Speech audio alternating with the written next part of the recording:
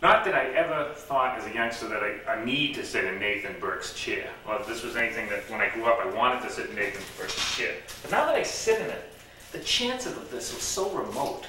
I mean, the fact that there's an exhibit about Birke's, number one, and the fact that somebody would be sitting in this chair, I can imagine if you ever walked into that store and sat in this chair that you would have been treated somewhere like a mass murderer.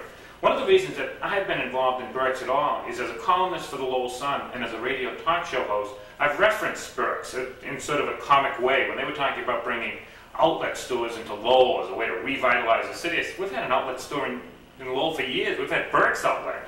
You know, they've outlet everything but courtesy. And I also I write columns for the Lowell Sun, which apparently the Birkes used to read and get some glee out of. One that I made mention of the week that Superman died in the comics. I was writing how bad that was, and it says, I knew that this was, that this week, that Superman's demise was going to be different. I went to Birke's clothing store on Market Street in Lowell and was actually allowed to browse. I went to the Registry of Motor Vehicles and a lady with blue hair actually smiled at me.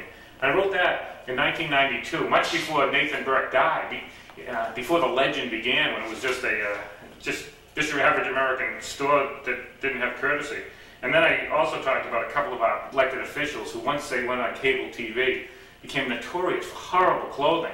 So I talked about first Curtis LeMay, Bernie Lemoyne, and Tarsi Coolius are going to throw away their double-knit suits and head to Birke's Fine Clothes Emporium on Market Street for a change of ensemble.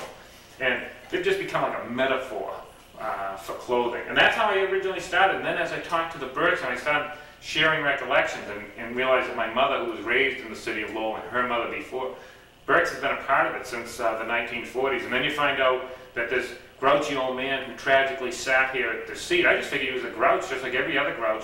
And now we find out that part of his grouchiness occurred as a result of the Holocaust and that. It kind of puts it in a different spin.